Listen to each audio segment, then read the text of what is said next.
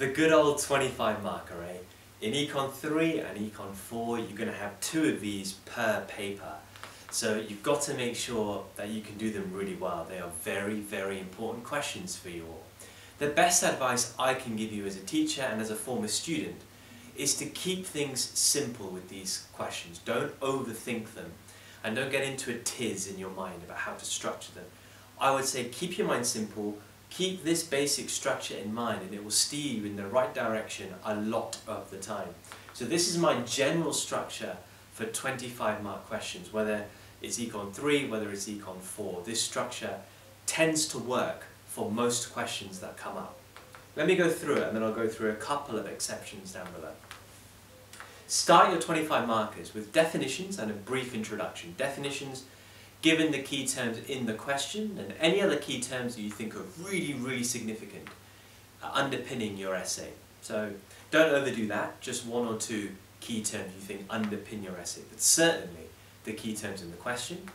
And a brief introduction to show the examiner you understand what the question is asking, what the core issue behind the question actually is. So a brief intro, we're looking at 2-3 lines maximum. It's in the mark schemes, examiners like it when you do it, so do it, but keep it brief. Then, don't waste any time. Straight away, what are you trying to do on these 25 markers? You are trying to form an argument. It's a discuss or evaluate based question. It requires you to make an argument. And when you make an argument, you need to give 2 sides, don't you? No argument is complete without 2 sides. That's what your job is on a 25 marker.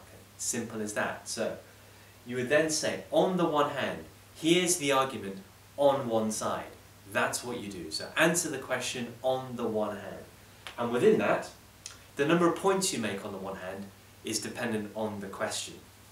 But if it's just you discussing one thing, you may be looking at making 2 points on the one hand. And within those 2 points you make, 2 solid paragraphs maybe. Depth of analysis, 100%. The same kind of change that you did in your 15 marker or your 10 marker before, you need to be doing again. So depth of analysis, 100%. Would you include a diagram? Absolutely. If that's relevant for your answer, absolutely. If it helps answer the question, go for it. Make sure it's fully labelled, it's detailed, and crucially, you refer to it in your writing. Otherwise, it's pointless. So depth of analysis, really important. Apply. Every time you're writing a paragraph, you're making a point, apply. Use the extracts to help you. So much material in those extracts to help you with application, my goodness. But also, if you've got your own knowledge, use it. Maybe in global, in Unit 4, in global context, you've got your own knowledge of how economies are. If the question is UK-based, you might have your own knowledge of how the UK economy is doing. All right? So bear that in mind. And evaluate throughout. So every time you make your points, look to evaluate. Watch my separate video on evaluation. The link is just above my head. Watch that because evaluation is a very important concept. It deserves its own video. I don't want to ramble too much in this video. So click on that for you to really understand what evaluation is all about and how to do it effectively.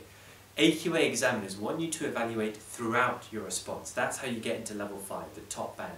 If you don't evaluate throughout, if you do it all right towards the end, you leave it all for your judgment, you're not going to score that top level 5. So evaluate throughout, watch my video to see what I mean by evaluation and how to do it. So you do that on the one hand. Like I said, the number of points you make depends on the question, depends on your plan, but that's basically what you do there. Then you look at the other side of the argument. You say, right, on the other hand, what's the other side of this argument? And you make your points on the other hand. The points you make, remember, you analyze them in depth, change, just like you did before, right? That's got to be consistent throughout your essay. Again, if diagrams are relevant here, then draw a diagram, refer to it, fully label it, make sure it's detailed, and yeah, that will score. Absolutely. Apply as before and evaluate as before. Very important that you do that. So I keep talking about writing these really nice paragraphs. How do you do that? Well, again, I made a video. How to write good paragraphs in economics essays when it comes to questions like these, discuss-related questions like these are. Watch that video again because I don't want to ramble too much. I made a separate video. That will make it clear how to actually write in detail. So the examiner, when reading your paragraph, is going to have a massive smile on their face and is going to reward you significantly. Okay? So you've done your intro with definitions, you've done your two-sided argument nicely, evaluating throughout, applying throughout, chains of analysis throughout, diagrams, intermittent, lovely. The last thing you then need to do is to make a judgment. Judgment is really important. It's going to separate the average economist to the best. The difference between your A and B and your A star, for sure, lies in your judgment, and that needs to be done seriously well. Again, I made a separate video on how to write a good judgment because it's so important. I don't want this video to be too long, so watch that video again, how to make and write a solid judgment, which is going to get you close to 25, if not 25 marks. Really important to round off your essay with a good judgment. I'd recommend leaving at least 5 minutes to do that judgment. It needs to be, obviously you don't focus on quantity, but a good judgment is going to be at least half a page to 3/4 of a page long. That's what we're looking for in a judgment. Seriously good one. That's going to work, guys. This structure is going to work for almost every question, 25 mark question that can be thrown at you.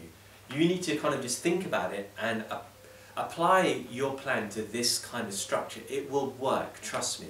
That's what I did when I was doing this myself as a student. That's what I promote now to my students that I teach. This works almost all the time.